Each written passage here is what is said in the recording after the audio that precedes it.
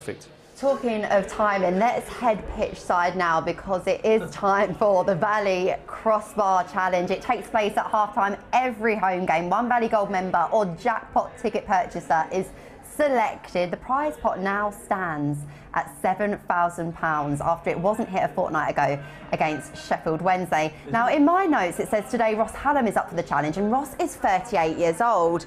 But I mean, I don't know if is that his supporter? No, it's going to be Ross that takes the shot. For one moment there, I thought it was going to be one of our mini ones. And he's got boots on. I think his boy's there with him.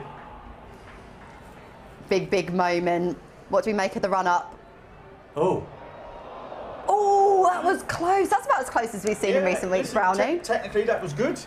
You're never quite sure because people run up different, you know, it's what's comfortable for them. But that was an all right strike, Charlotte, wasn't it? Yeah. Bad. No, we've seen some bad ones, and that was one of the better ones. At least he had a pair of boots on, look.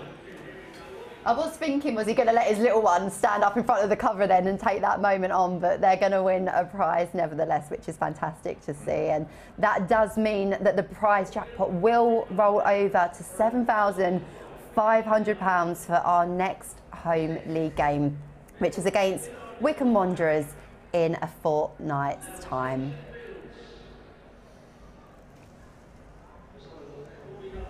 And we'll take one last look. Oh, it's a little bit further over than it looked from behind. It's all about the angles, isn't it, sometimes, Brownie? Angles and lighting, Charlotte. Angles and lighting. Don't we know about that in the Charlton TV studio? Makes the world of difference.